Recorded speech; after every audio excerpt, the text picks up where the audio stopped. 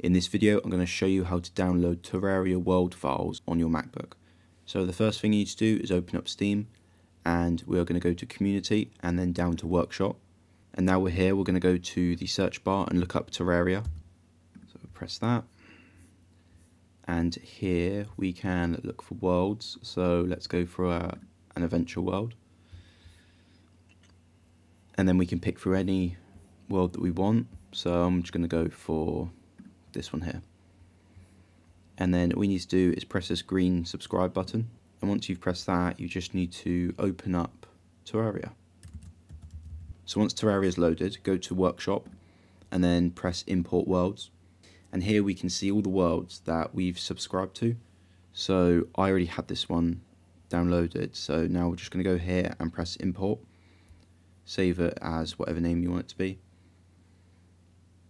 And now if we go to single player and then create a new, we'll call him O, create.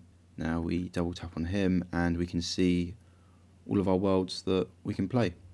So this is a new one here. So we press that and we're in. Thank you for watching the video. If you found it helpful, please like and subscribe.